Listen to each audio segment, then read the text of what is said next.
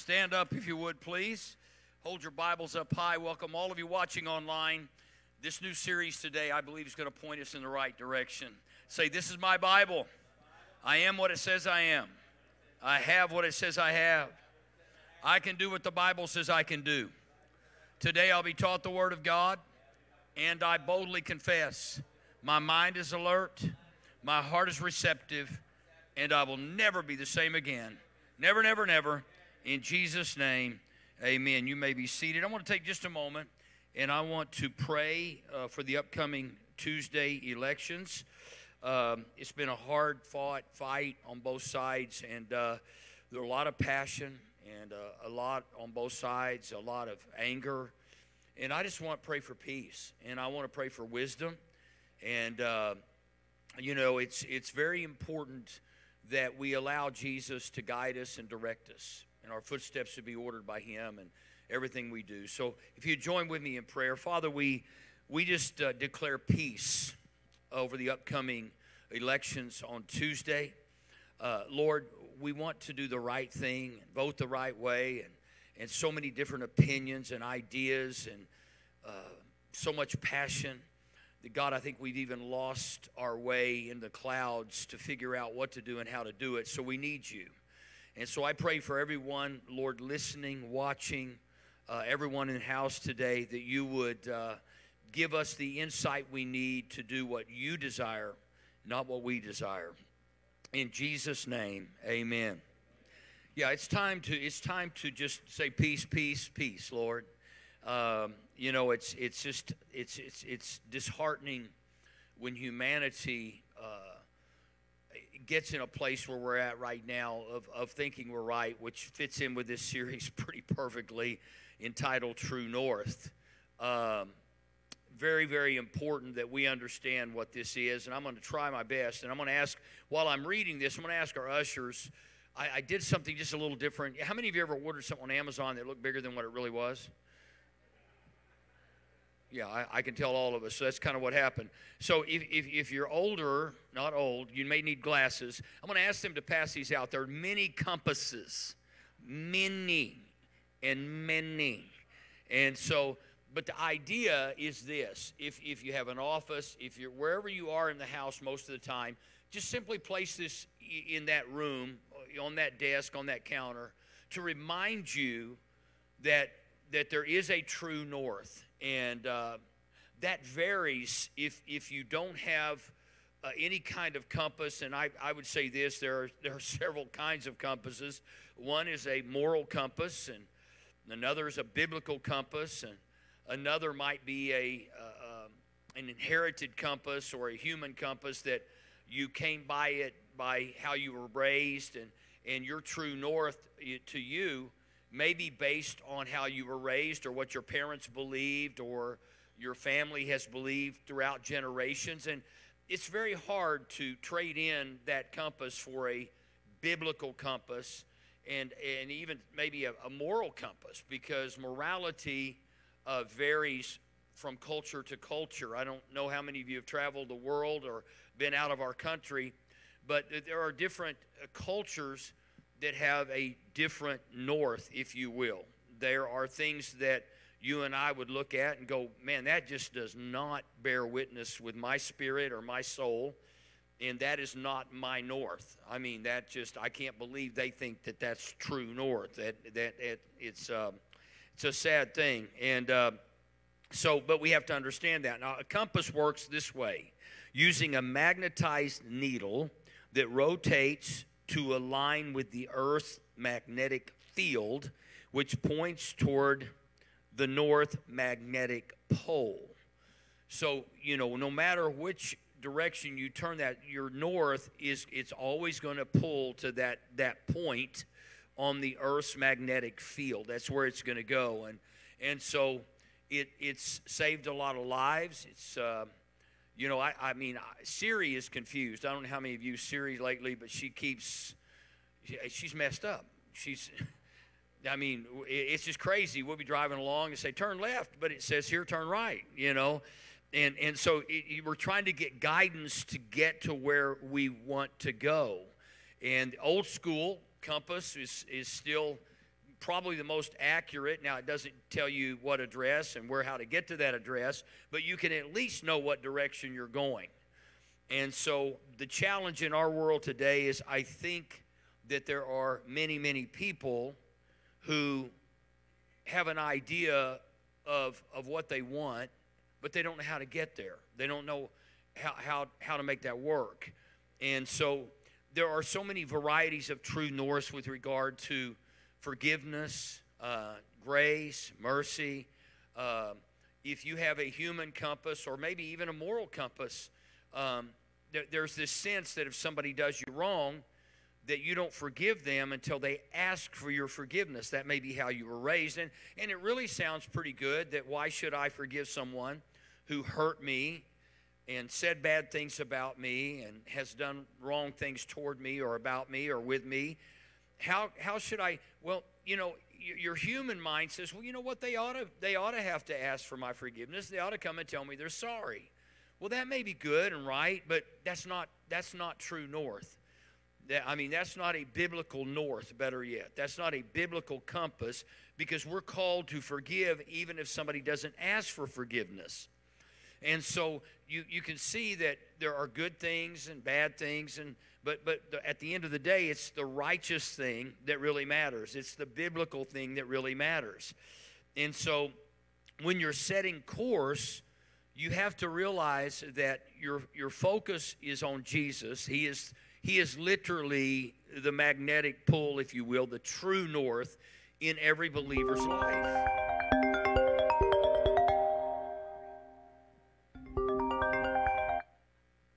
That, I'd like to know what happened. It's not my phone. That was north? There you go. Thank you.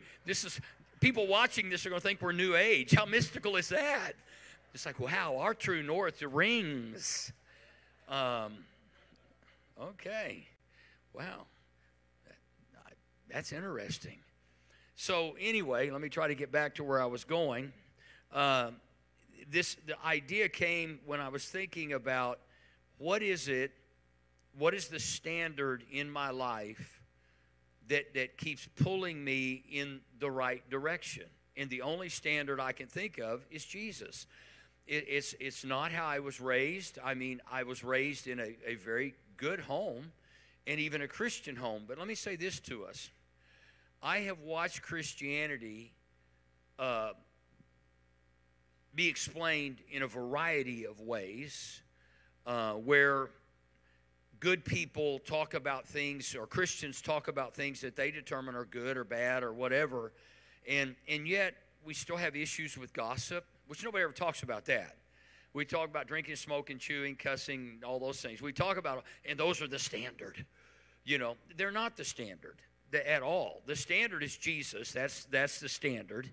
And aside from all that, all of the gossip and the murmuring and the whining, and most times churches don't even talk about that. They just simply talk about the things they're comfortable with. Their true north is what you don't do instead of what you do. And so when you get born again, first thing I thought about was, my true north was, I don't want to sin the way I've been sinning. So my whole focus wasn't on Jesus. My focus was on my ability to do good and to be good and to make see, that's called works. And works in many people's lives, and especially religious people's lives, true north to them is not doing wrong. But true north to the believer is focusing on Jesus and doing what Jesus wants us to do and the way he wants us to do it. That's the true north. And so if your focus is on not doing something or trying to be good, you're going to miss out on what Jesus really is wanting us to do and be. And so if you focus on sin all the time, the likelihood of you not sinning is not as likely as you are going to sin, because your focus is on sin. And so getting that focus on true north and saying, I'm going to make Jesus that point. So if I'm having a day and something's going on, I'm going to say, Jesus, I love the thing, it was overdone, but what would Jesus do? That was a great little thing to carry around, wristbands and all that, and it's still great.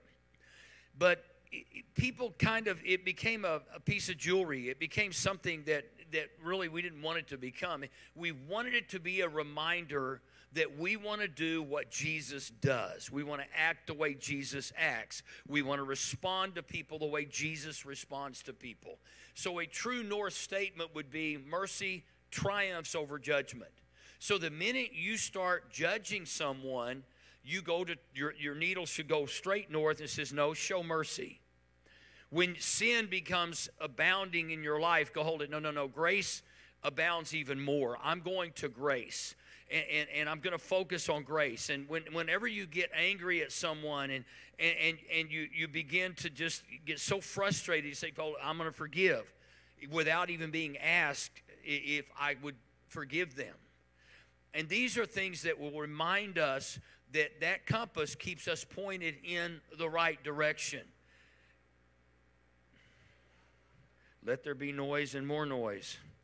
A moral compass guides us in making ethical decisions. What is moral in this country, like I said earlier, or was headed to before we got the phone call, is the morality is different. So in our country, we're very conservative, and we have certain dress codes that we live by and ways that we live, and there may be reasons for that. Maybe it's because we have the resources to do that. But in other countries, one of my first out-of-country experiences, I was asked to do a youth congress in the southernmost part of Mexico. One flight in, one flight out every day, and that was it. And then when you got off the plane and you took public transportation, and I'm not exaggerating, there could be pigs and chickens on that bus. I know it was an eye-opening experience for me, to say the least. Then they take me to a place they call the hotel. No exaggeration. I check in, I go to my room. There are no windows. They're just holes in the wall and no glass. Yeah, this is like God saying, so you really want to speak around the world? Yeah, you think it's all glamorous and people traveling. Trust me, there was nothing glamorous about this. And so I thought, okay, that's fine. I kind of felt like I was roughing it, and that's all good. And, you kind of feeling like a missionary all of a sudden, like, yeah. But then they come to get me, and not in a limousine, not in an Escalade, not in a car, but on foot. Now, we're going to go to the building, and there are people coming from all over Mexico, hundreds and hundreds of people coming into this Congress. And so we're walking to the venue, and it's dirt floors and open air and all this stuff. But en route to that venue, there was this big place in the center of town, and it was a wash place where everybody in the town that wanted to wash their clothes came to wash their clothes. But now here's the problem. They didn't have a closet filled with clothes. So the women would wash the clothes topless. This is National Geographic stuff. And so I'm from America, and I'm walking through going, oh.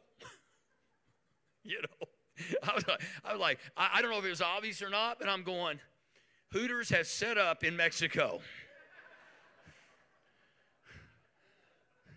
Just keeping it real. I'm just telling you, I'm like, but then they don't act, there's nothing about it that's sexual like we have sexualized everything in America. It was how they lived. This is what they had to do to survive. This is what they did to be clean. And it would be very easy to start looking at their culture and start addressing their culture instead of pointing north to Christ and saying, we're going to love Jesus. I could disagree with them all I want, but they'd probably respond to me and say, we have nothing else to wear. We're washing what we have to put back on. Do you see what I'm saying? And so when we start talking about true north, we have to be very careful to not try to become the compass to everybody else's life. You and I have to be responsible for our lives. We have to make our decisions. And there is a variety of ways to look at this. And we have to be very careful because the church historically, when I say the church, I'm talking about Christianity has a tendency to want to clone people into our image and likeness instead of the image and likeness of Christ. And so the image and likeness of Christ, if you were to ask me, what's that look like? First off, it looks like love. Why? Because he is love. So if I can't do anything with love in it, I probably shouldn't be doing it. Because otherwise, I could quickly become the judge to everything and everybody. And the fact is that my compass, over time, I've watched my compass move, and true north has shifted. When I first got saved, I really wanted to do everything right and be good, and every time I made a mistake, I felt like I was sinning. How many of you know if there is what I call, this would be misquoted, I'm sure, innocent sin. In other words, you didn't even know you were sinning. You had no knowledge. Why? Because you didn't know at that point enough about the Bible to know what God said about it. So when people get born again and they don't read the Bible, they cannot have a biblical compass. And if they don't have a biblical compass, how can you expect them to go in the direction that God's called them to go? This is the reason you come to church, the reason you read the Bible, the reason you try to learn and grow is to dial your compass into where you are living a true north life. A life that honors Christ and glorifies God in our behavior and those kinds of things. And that varies. I mean, what's acceptable to some people may not be acceptable to me and vice versa. I can't judge that. And so we spend most of our time, listen, looking to somebody that we like, know, or respect to become our north. My mother was initially my north. Not Jesus. My mother was my north. I thought if my mother believes this, then it must be right. So she became my north. And as good as my mother was, and as much as she loved God, she was not God. I heard my mother get mad. I heard my mother get offended. I heard my mother gossip. Now, don't tell her, Mom, I'm sorry, but I did. Okay. And so over time, you just embrace it. Well, you know, if that's good enough for her, it's good enough for me. And so she became my true north. And maybe you look to somebody, you get born again, the person that leads you to Jesus, you look at them and they become your true north. They become your compass. And not that that's not good, that Paul said, follow me as I follow Christ. How many of you know I don't follow Christ perfectly 24/7? So if a pastor even becomes your compass, you're going to be jacked up, messed up from the neck up. I promise you, you're going to be a wreck from the neck because everybody makes mistakes. So the point the foundation I'm wanting to lay here today as we go into this series is realizing that you and I have a responsibility to seek out and search out our own salvation with fear and trembling. And that the reason I'm saying this is people who hate grace will hate this message, because all I'm saying is over time, and even Jesus came in and totally had the religious people messed up because he addressed the Old Testament. He said, you said an eye for an eye. Well, he changed that. He said it's no longer. But see, that law was the compass of the Old Testament. That if you mess me up, you poke my eye out, I'm going to poke yours out. You say something bad about me, I'm going to say something bad about you. And we gave ourselves, or we, being the Old Testament people, gave themselves permission. That was their compass. And Jesus said that basically said, no, that's not it. At least that's not it anymore. And so over time, you will find yourself changing and shifting, and hopefully you have a growth mindset instead of a fixed mindset. And what happens is this, you hope that your compass is always pointing north, but what happens is if you don't stay true and fluid with Jesus, there's a really good chance over time you will discover change in your life that needs to be made, but because you have a fixed mindset, you will not adjust. I had a fixed mindset that the denomination I got born again in was the only one going to heaven. That denomination became my true north. That if I go to this church, I believe what this church preaches 100%, I'm good. No, I'm not good. because I found out things, and it wasn't that they were evil and that was their true north, and if that's their true north, I just had to keep realizing I am responsible for my north, period. Nobody else. And that I was going to have to adjust my life by the Holy Spirit, going from glory to glory, which means a part of that time, that compass is going to keep doing this because I'm still seeking that true north. There was a time that Billy Graham, and I may have shared this, I don't remember, it stuck with me. He was at the inauguration of then President Bill Clinton.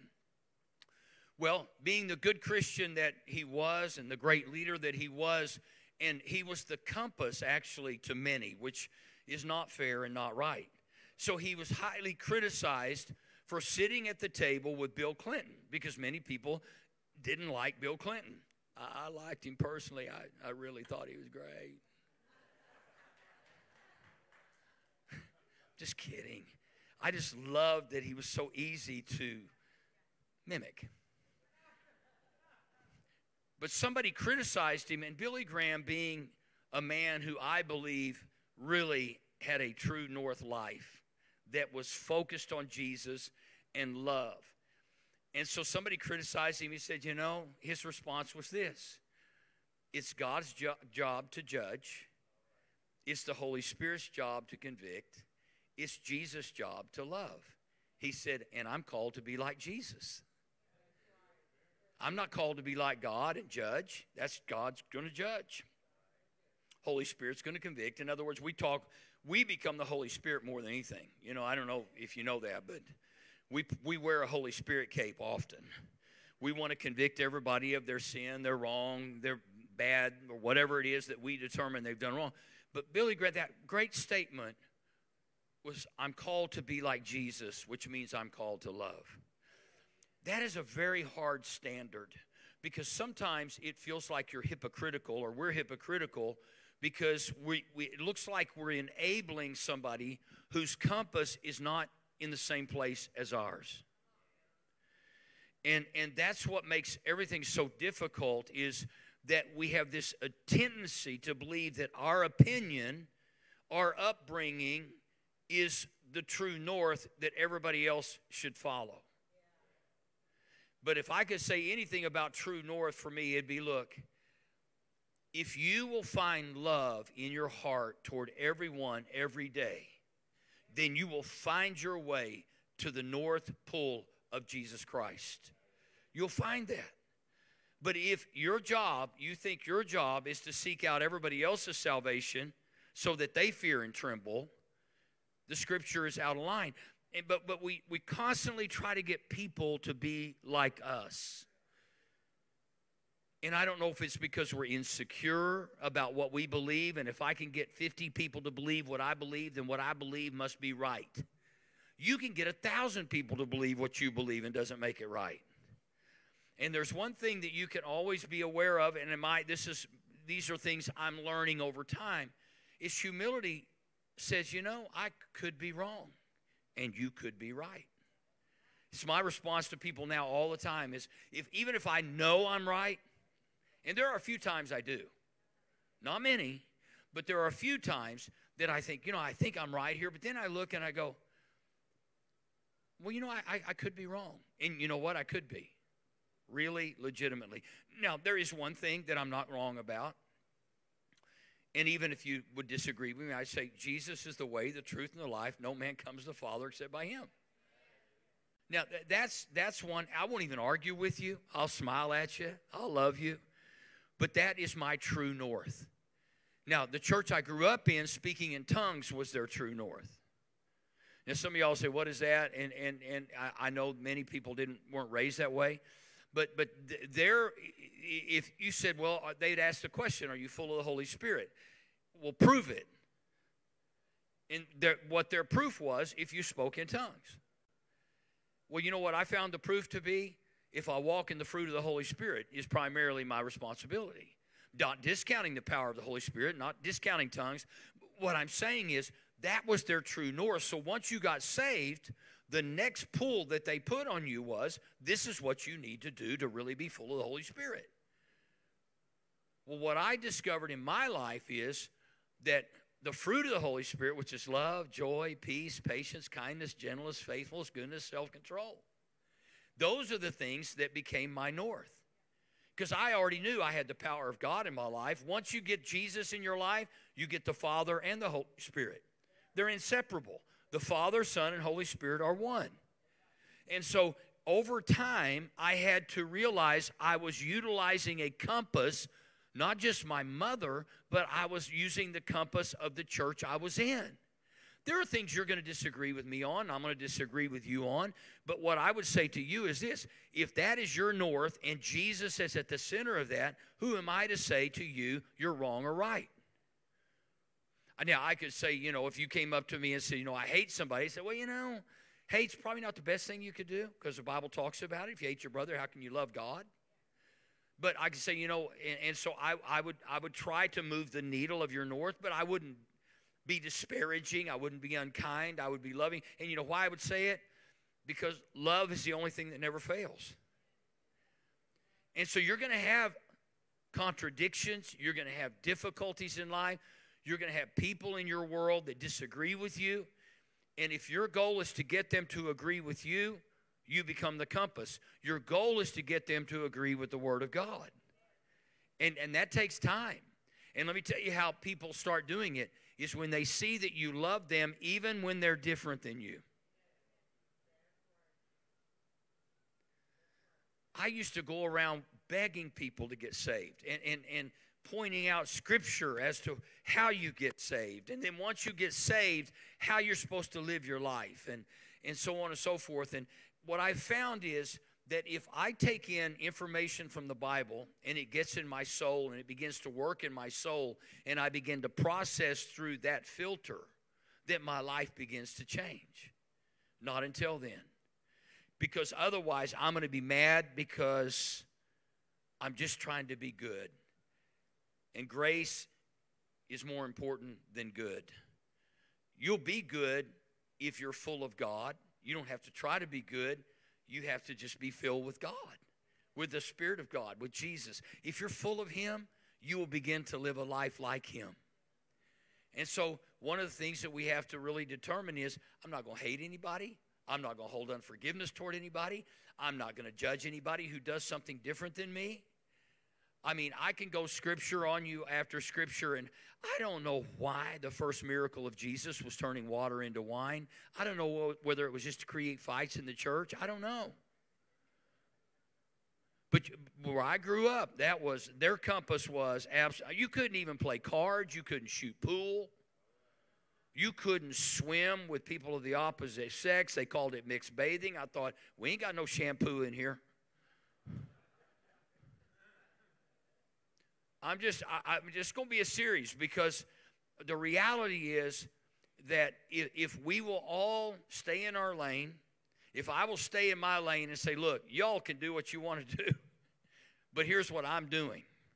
This is my north, and I'm not changing until the Holy Spirit changes me. But you have to find a north in your life, a standard in your life. The reason our country's upside down is there used to be what was called a gold standard. Money was printed according to how much gold and minerals we had. And now we're printing money without a standard. That's why we're in debt. And so you have to have a standard in your life to not go spiritually bankrupt and in debt to all these people that you messed up and you owe love to, because that's all you owe. No man nothing but love. That's what we're called to do. One says good typically refers to moral excellence or virtuous behavior. It encompasses actions, intentions, and qualities that are considered positive and beneficial to others and society. Grace, on the other hand, often relates to the concept of unearned favor or kindness. Particularly in theological context in Christianity, it signifies God's unconditional love and forgiveness offered to humanity regardless of one's actions. So we go around, and yeah, everybody wants to be good, or a lot of people do. But the reality is there is no one good. The Bible says not even one. So if goodness is your north, you're going to be disappointed for the rest of your life. If your goal is, I'm going to be good, you're going to be sad. Because nobody can be good 24/7. So the goal is not to be good, but to tap into the grace of God and recognize that God is giving us unmerited favor because we're pointed toward Him, and He is our heart and soul and goal. That's it. And so during this season of differences and elections, and there's just so many people that are so angry and so just so adamant that they're right. And at the end of the day, let me just tell you, at the end of the day, nothing escapes God. Nothing escapes God. And if somebody said, well, how should I vote? You need to vote according to the Bible. What lines up with the Bible? What lines up with the Word of God?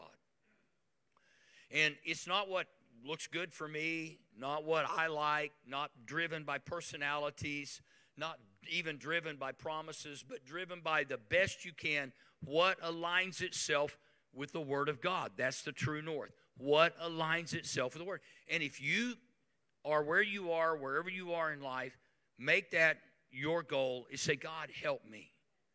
That's it. I can only ask you to be led by the Holy Spirit. And let me tell you, there are going to be people on both sides that are Christians, and their north is, I'm being led by the Holy Spirit. How can you argue that? You don't know anybody's heart, neither do I. Now, I know what I want. You know what you want. Everybody in this room knows what they want. There's no question. You've already got it dialed in, baby. And there are already parties waiting, and, everybody's like getting excited, and I'm going to win. No, here at the end of the day, let me tell you what's going to happen.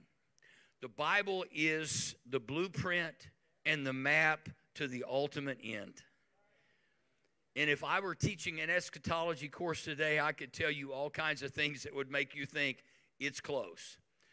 The armies from the north will attack from the north, Gog and Magog, and they're all modern-day Russia and Iran and all these things that are going on in our world today, and they scare people. And I don't know if you've noticed this, but news stations only typically give you bad news, and they'll throw you a good news bone every now and then. That's it. Why? Because fear seems to move people more than good things.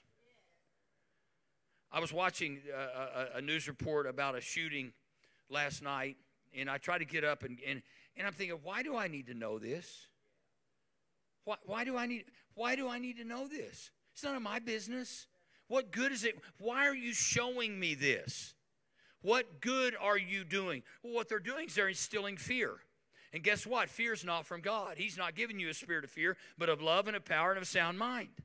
So the whole goal is to rob you, gradually erode your faith and erode your confidence in a good God. This is the whole goal, is to get our focus on the bad so that it can get our eyes off of the goodness of God. And so at the end of the day, to me, honestly, I'll wake up Wednesday morning no matter what happens, and guess what? My compass is still pointed north. It's still pointed toward God. I'm not going to get uptight or upset no matter what happens. I'm just not going to. You know why? Because God's not asleep. And if everyone after Tuesday and wake up Wednesday, I can look, and I'm just going to tell you, even if the person I vote for doesn't win, Jesus Christ is still Lord. And I'm going to get up and I'm going to say, well, God, here we go. We're off and running, and you haven't changed. What the devil meant for harm, you're going to turn for good. And I don't care what side you're on, whatever happens, God's got you. I could pull on you and I could pull on you, but here's the deal. What do you think the other 11 disciples talking about Judas Iscariot?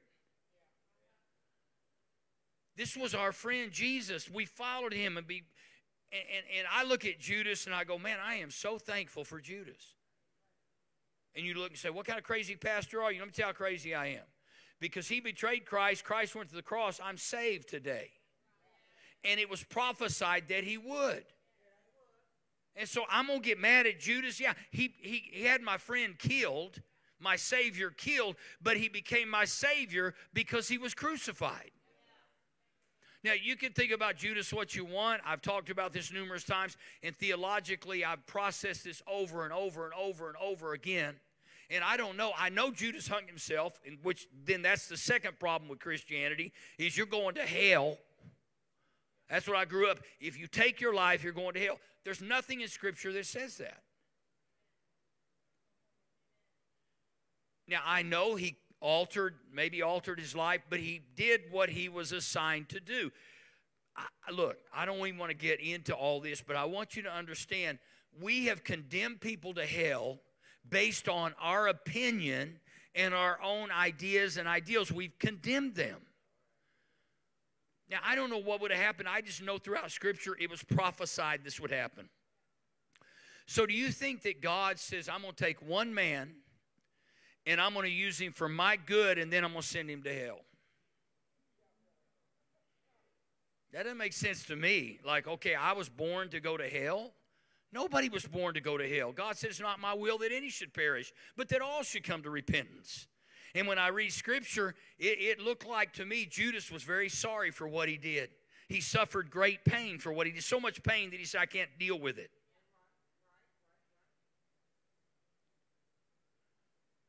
We have to be very cautious to not become the compass of everybody's life.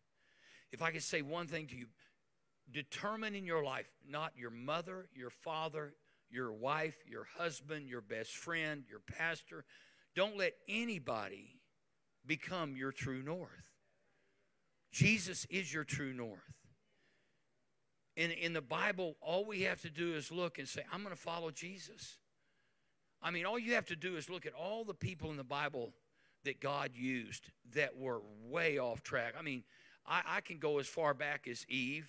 And women, this is not, the man's dumber than you. After all, he listened to you more than, I mean, at least the devil tricked her. It didn't take nothing but another woman to trick the man. Still the same today. Thank you. I'm just saying, and we pick on people, but starting with Eve, God has the first man and woman he creates, and the devil comes, who is absolutely a brilliant liar. Let me just give him that. He's a brilliant liar. So he seduces Eve into eating, and then Eve goes, hey, take a bite. And man went,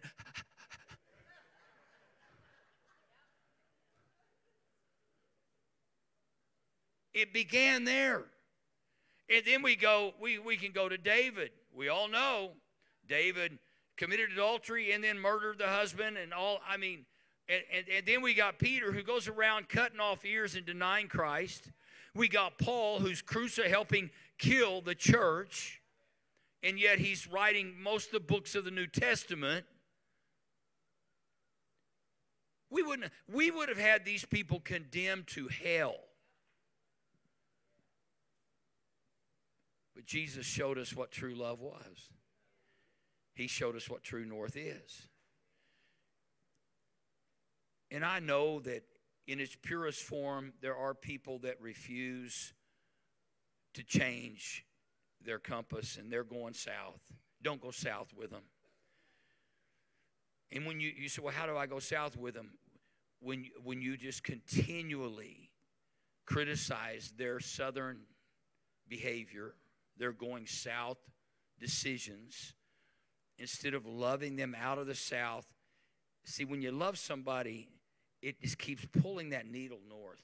It may drop again when you're gone, but when you love them, you're showing them what north looks like.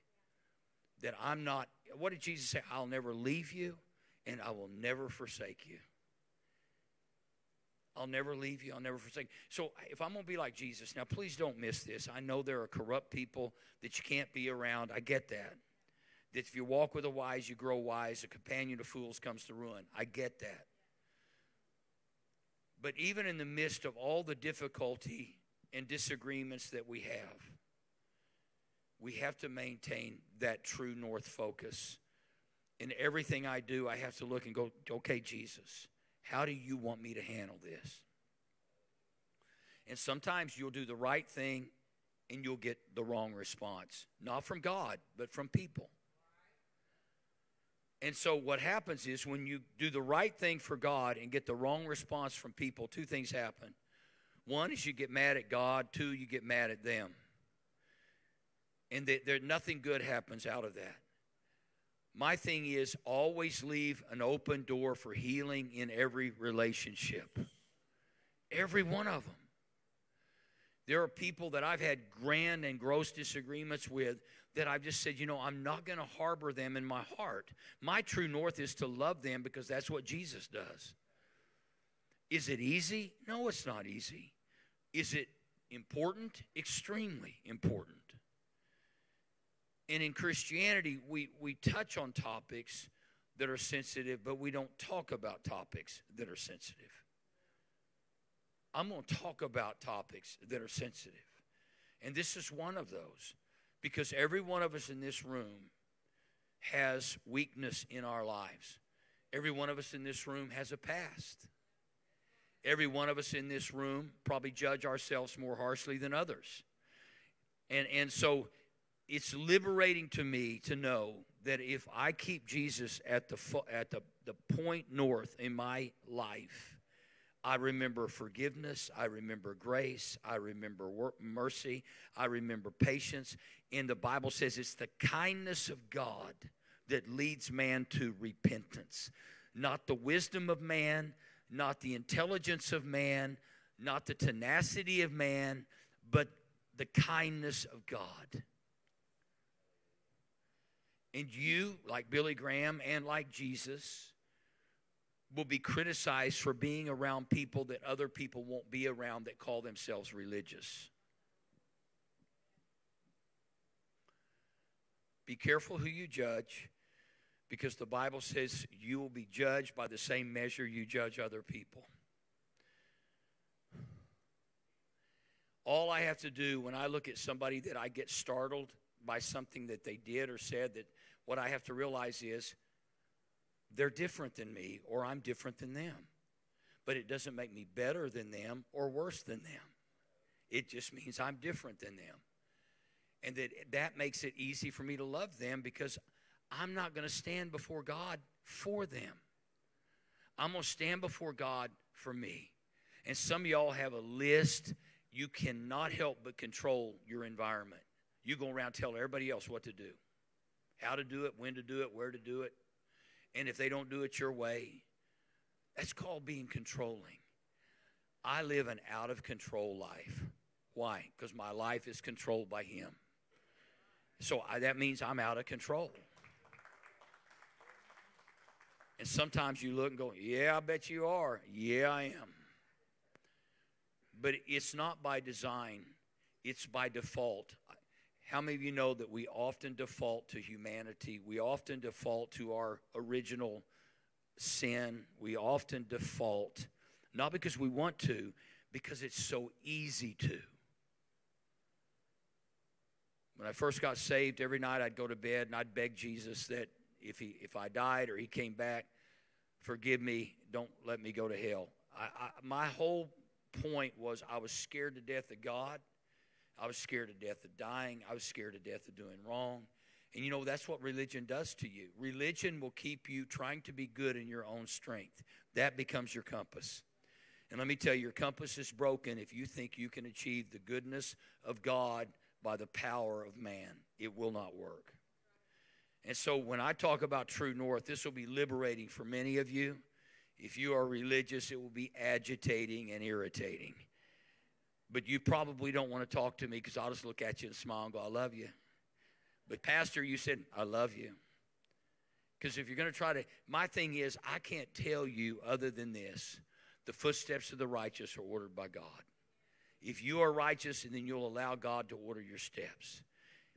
We don't move. We move too often by personalities and people we like and people we want to be like, instead of saying, I just want to be like you, Jesus. And I draw boundaries. I tell people, I said, what's right for you may not be right for me. I don't do crowds well. And I used to try to do crowds well. And every time I did crowds, I was uncomfortable. I just don't do crowds well. And finally, when people say, we're going here or there, I look and say, there's nothing wrong with you doing that. But I know I don't have the capacity, nor do I have the desire to put myself in a situation that I may not be able to handle. It's liberating to identify your weaknesses.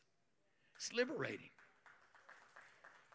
I have these things I can't do, and I think God, but I should be able to. And the Bible says I can do all things through Christ who strengthens me. Yeah, but God made me who I am. God made you who you are, and there may be things you can't do, only because God said I didn't make you to do that. And there may be things I can do that you can't do that will cause you to judge me because you can't do them and I can. Y'all look like a cow at a new gate. And all you can do is, you're going to be a quarter pounder if you keep this up. I guess where I'm at in my walk with God and my walk in life and my age is this. I spent most of my life fighting, more ways than one.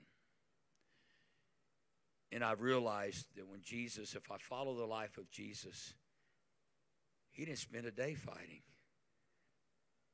He just lived his life. He said, I know what I came here to do, seek and save the lost. And that's what he stayed on track to do. People wanted to make him king, and then they wanted to crucify him, and they did. But because he stayed so true north that he never allowed people to make him king without a cross, he stayed true to God. And he never allowed the criticism, the anger, to keep him from being forgiving. Could have called legions of angels to rescue him. He didn't. He looked down and he said, Father, forgive them. They don't know what they're doing. Boy, that's true north right there. Father, forgive them. Please, praying on behalf of those that are causing you the greatest pain and suffering ever in spirit, soul, and body. That is true north Christianity. Father, forgive them. And then to say they don't know what they're doing. He's pleading for their innocence. He's supposed to be the prosecutor in the minds of religious people, but then he becomes the public defender to people that have falsely accused him and ultimately sent him to the cross. I want to live that life. And as sure as I do, somebody's going to pull out in front of me today.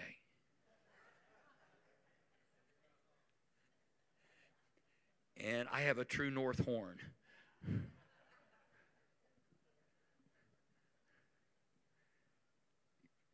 I just want us to be the kind of church that people come into and go, I'm not anything like them, but I like them. I'm not anything like them, but I like them. It's getting harder and harder because people are more vocal and outspoken than they've ever been. There are more things going on in the world today than they've ever been. But what I've realized is God's love is so much bigger and greater than I can imagine, that the people that I might, with everything in me, want to hate, my Father loves them as much as he loves me. Now, I can't figure that out, but then I'm sure God's going, well, if you saw what I saw, you can't figure out why I love you. To which I would say, amen, good message. I understand. Let's pray. Father, thank you.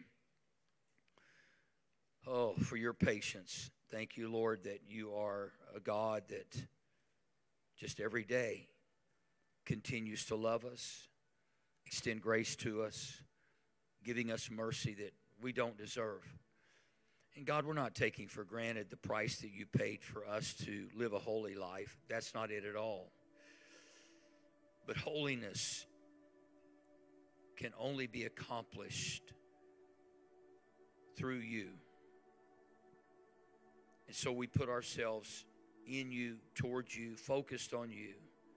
Fill us, God, to the point where we wouldn't want to hate. We wouldn't want to be mean. We wouldn't want to be unkind. We wouldn't want to be judgmental. We wouldn't want to talk about people different than us.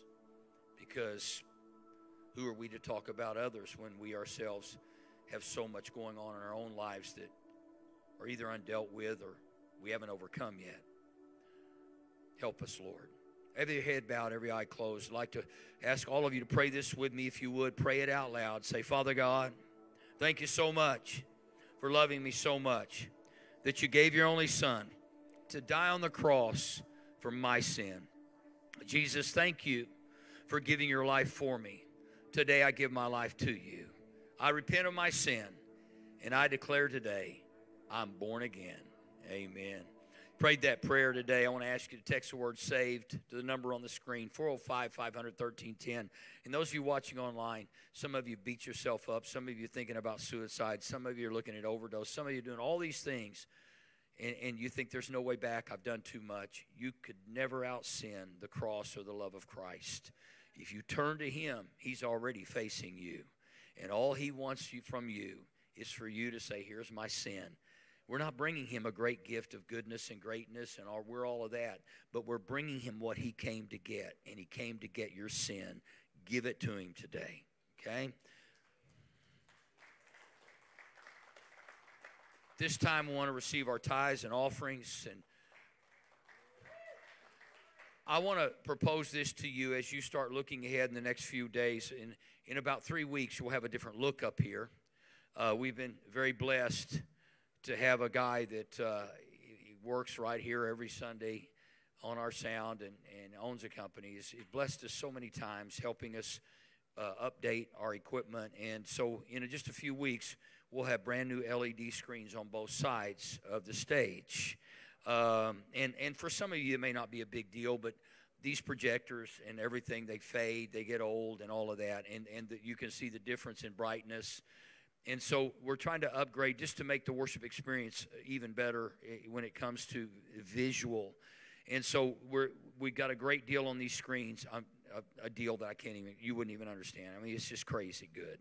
So if you want to help us give over and above toward that in the next few weeks, that'd be great. No pull on it, no begging. But those of you that have the wherewithal to know that we're spending about $15,000 to make that happen, which is incredibly cheap for what these things go for. So, again, if you want to give toward that over and above, I'm just letting you know there's no pressure. Matter of fact, we've already paid for them. But if you want to help offset that cost, which was not in the budget, that would help us if you could do that. No pressure, okay? So if you want to give today, the QR code on the screen behind me is right there. You put your smartphone on it. It'll direct you to that site. You can give on your way out. You can go to our website there at mosaicokc.church/give. You can mail it 5821 Northwest Expressway, Oklahoma City 73132. But I want to thank all of you who do give faithfully and tithe. It makes all of this possible. And what you see in-house is just a speck as to what's happening around the world. We have people watching us from all over the United States. Matter of fact, I just found out this week in Singapore, we have more people watching us from Singapore than any other place. I have no idea why. I know one pastor over there who has a large church that I've been with before, but I'm just shocked at the people that watch. And so when I say that, it's not saying that to make you think we're all of that in a bag of chips, but just to let you know that people are watching beyond what you see in this room, and your giving keeps us going to Singapore, to Africa, and other nations. So please continue to give and know that it's bigger than 5821 Northwest Expressway, all right? So I'm going to ask our prayer team to come to the left of the stage. You're right. If you need prayer for any reason, please, if you want communion, receive communion, please take time to go let one of our prayer team members pray. You say, it's not that big a deal. Whatever you're going through is a big deal. And if it's not a big deal now, it will be. So let our prayer team help pray you through that, all right? So please take time, just a few minutes to go over, receive communion if you want, and receive prayer. If this is your first time here, we have a gift for you at the welcome kiosk. Stop by and pick that up. Also, if you want to get on our weekly call, text the word call to 405-500-1310, and you will be put on that call every Wednesday night, 2 minutes or less. It's just an inspirational call. If you want to serve, text serve to that same number. We are always needing new people to step up and serve, so please get involved. Stand to your feet with me if you would, please. And we're going to go out with a shout of hallelujah on 3. 1, 2, 3, hallelujah.